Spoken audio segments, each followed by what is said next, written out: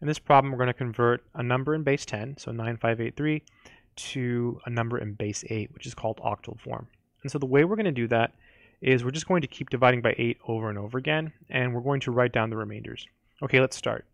So we have 9583, and we're going to divide that by 8. So this is equal to, let's see, 9583 divided by 8.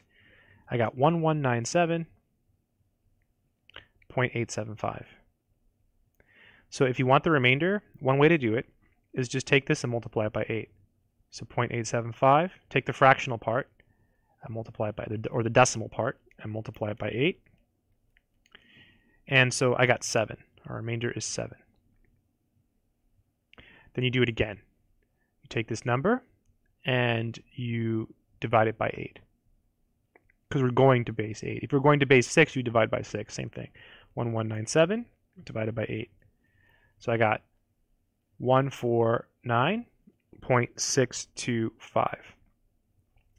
You want the remainder, so you take this piece, 0.625, and you multiply it by 8. So this is 0.625 times 8, so 5. The remainder is 5. Then you do it again. 149 divided by 8. This is equal to 149 divided by 8. We got 18.625. We want the remainder, so we take the decimal part, 0.625, multiply it by 8. We did this before, so we just got 5. Boom. Then we do it again. Let's do it again. So now we take 18 and divide it by 8.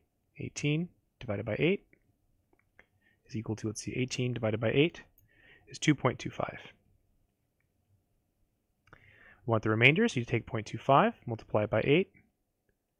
So 0.25 times 8, it's going to be, 0.25 times 8 is going to be 2. So the remainder is 2. Then we do it again.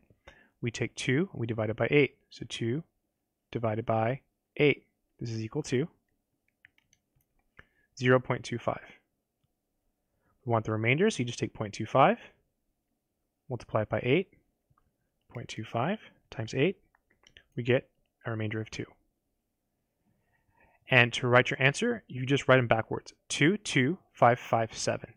22557. And this is an 8, base 8. And this is equal to 9583 in base 10. Boom. I hope this video has been helpful. Good luck.